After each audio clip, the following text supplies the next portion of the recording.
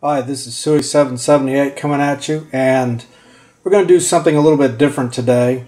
I actually picked up a voltage standard. I actually ordered it about 4 weeks ago. It finally just came in the other day, and we're going to go ahead and do a retest on all the multimeters that we have tested on the channel so far. Of course, the unit that I got is the AD584M. This basically has an AD584KH in it. Basically, there we go, trying to get the reflections out of it. This is nothing brand new or innovative, but I figured we would go ahead and pick up one of these. Of course, I got the cased version because I'd just rather have the on-off switch and just a little button on top to toggle between the voltages on the back. This one does not have the barrel. It actually has a mini USB jack. So we're going to use we're going to go ahead and retest all of these as soon as this gets warmed up. Now, the other thing I want to point out is that I did test this on my bench multimeter. The UNI-T UT8804N, which I am powering up as you see there. And we took a couple sets of readings, one at 77.7 degrees and another one at 74.8. There was a little bit of variation. I did actually, let it warm up for 30 minutes, on 2 separate days, with the 2 separate temperatures, and ran 15-minute records with 1-second intervals on the bench multimeter to see how much variation there was, and there was not much at all. The reason I had to do that is because this particular voltage standard did not come with a sticker. I did take it apart to see if it was somewhere inside. It's not there, so I used the bench meter to basically get my own little calibration or certification as it were on this. And this is basically what we're working off of. It's 73.6 degrees, actually 73.8 degrees right now, so it's going to be a little bit cooler than my lowest setting, but here's what I tested at. And as you can see there, at 77.7 degrees, there were some slight variations on the 2.5 and the 5.0 volt settings. 77.7 and 74.8. As you see, there's a 10,000th of a difference on what the median was. And this was very, very stable. I know this is not the best reference in the world, but it's pretty consistent, and I'm going to start doing tests with these, testing with this voltage standard from now on. So I thought what we would do today is go ahead and retest all the meters that we've already done on the channel with the voltage standard, just to see who's the most accurate. Spoiler alert, it's going to be the bench multimeter. And basically the way that I'm going to do this is I'm going to have the bench multimeter in as the reference, and we will patch in one of these handhelds one at a time and compare it and just see how they do. So we'll give it a few more minutes to get this heated up, get this warmed up, the voltage standard, because it's only been on for about 10 minutes. I'm going to give it another 15-20 minutes or so, and then we will get started. Okay, before we get started here, I'm just going to go through the reference real quick here.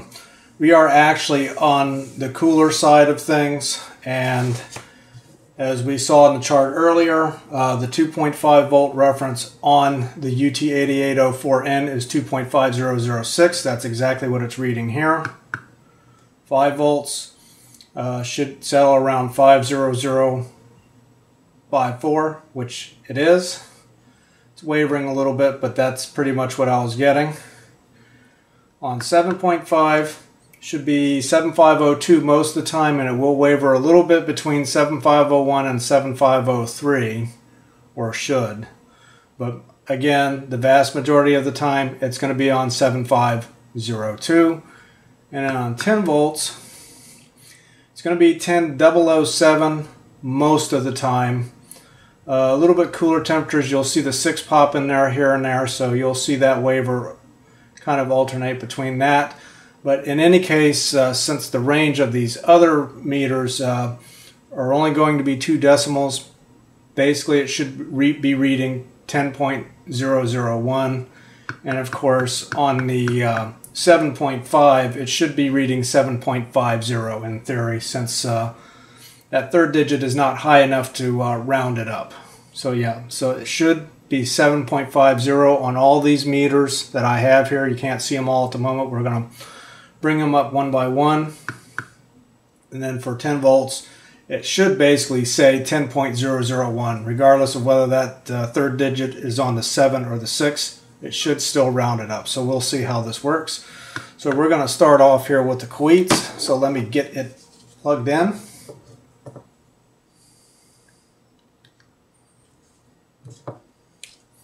And this one I'm going to have to kind of hold it while we do this, so I can operate the backlight and so you can see it.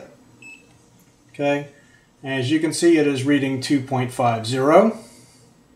Alright, let's go to 5 volts.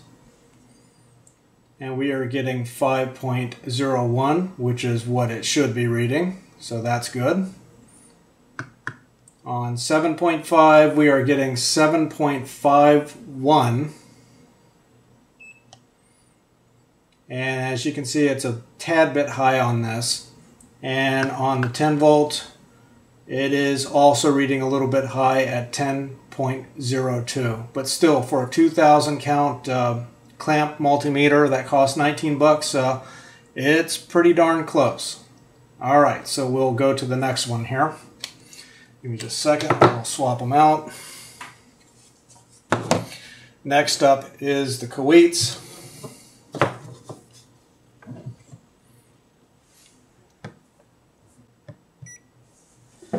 Alright, let me get this one plugged in.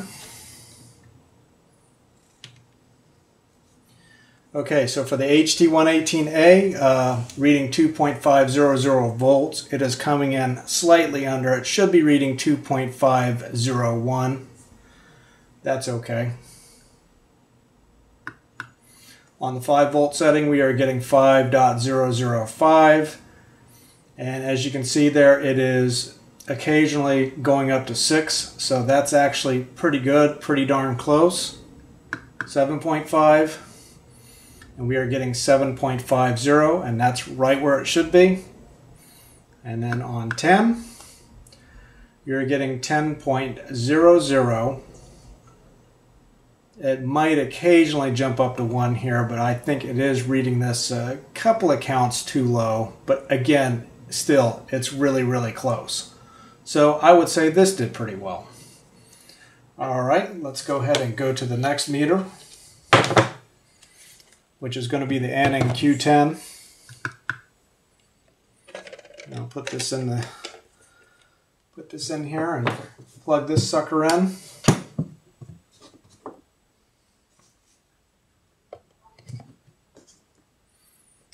Let's see what this one does. Okay, for the 2.5 setting, we're getting a reading of 2.502 and wavering to 3 here and there. Not too bad. All right, let's go to 5. And we are getting 5.01. Did jump up to 1 there for a minute. Let's see if it settled on 5.01.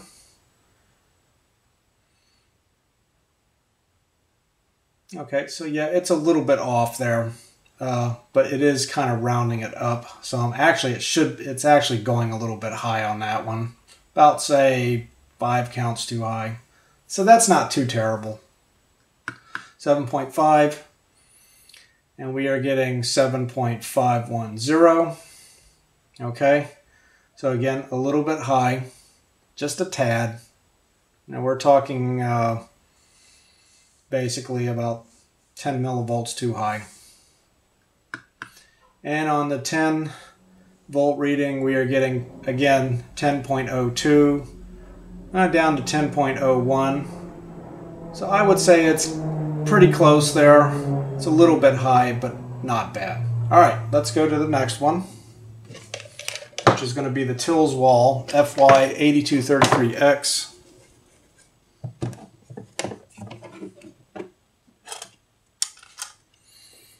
Let's get this back down to 2.5 volts. And let's get the backlight on here. Okay. So for the 2.5 reading, this is 2.501. That's exactly where it should be. For the 5 volt, you're getting 5.005. Again, very, very close. I can't remember whether this one jumps up to 5.006 or not. I don't think it did. I tried these the other day just to see how they would do. But again, that's quite close. Okay, now we need to switch to the next, since this is a manual meter, we need to go from 6 volts to 60 volt range. And again, here it's reading it a little bit high. I would say probably about 7 or 8 counts high. Not too bad though. It still is coming in at 7.51. That's very respectable for a $15 meter like this one. And the 10 volt reading, look at that, 10.01. That's right on the money for 2 decimals for this. So again, the Tilswall continues to impress. It has always been pretty good on voltage. Anyway, all right, let's do the most recent meter that we reviewed. Let me go ahead and get this out. Switch that back down to 2.5. And we'll put the Thsinde in here. Sometimes hard to say that word. I don't know why. And I'm hoping that the screen is reading that. Let me check. There we go. It's in the picture now. All right. So let's get it plugged in and let's see what this one does.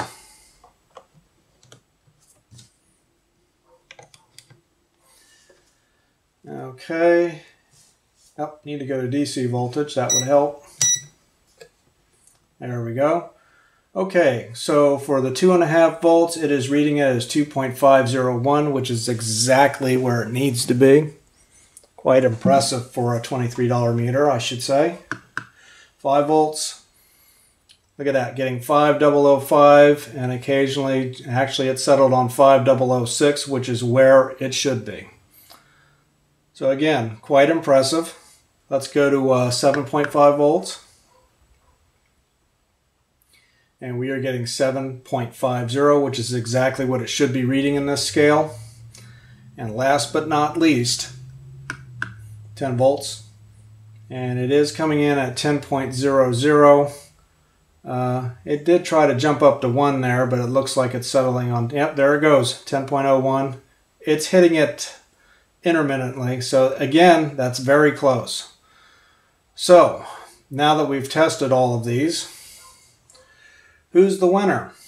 Well, I would say probably the best 2 out of these 5 handhelds would probably be between the Kaiweets HT118A and the Thsinde 1152T. But all of these did very well on this. You know, even the clamp meter did well.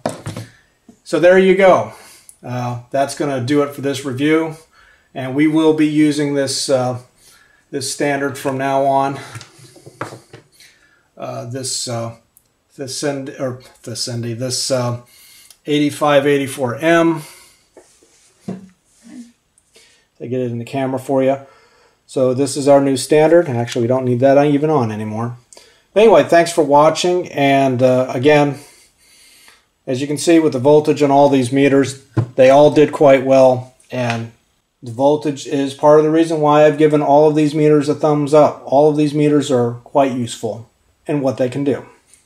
Anyway, we'll see you next time when we do the next multimeter review. Thanks for watching.